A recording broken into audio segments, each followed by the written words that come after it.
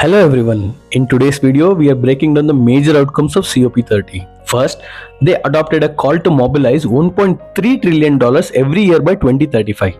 They also committed to doubling the adaptation finance by 2025 and tripling it by 2035. In case if you do not know what is adaptation finance refers to funds provided to help countries, especially developing nations, adjust to the impacts of climate change. COP30 also confirmed the operationalization and replenishment cycles of the loss and damage fund.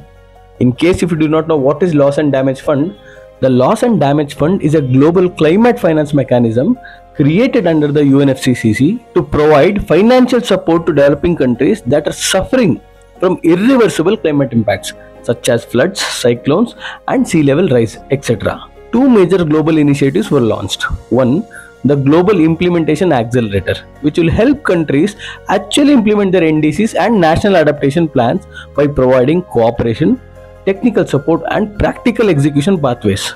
2. The Belem mission to 1.5 degrees Celsius. It is a coordinated global effort to keep the 1.5 degree goal alive by accelerating mitigation and adaptation through investment, technology and scientific collaboration.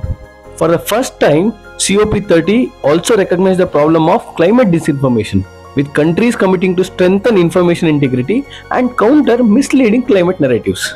And finally, parties adopted a new gender and climate action plan to enhance women's participation and leadership in climate governance. Subscribe to InsightsIAS for more such content.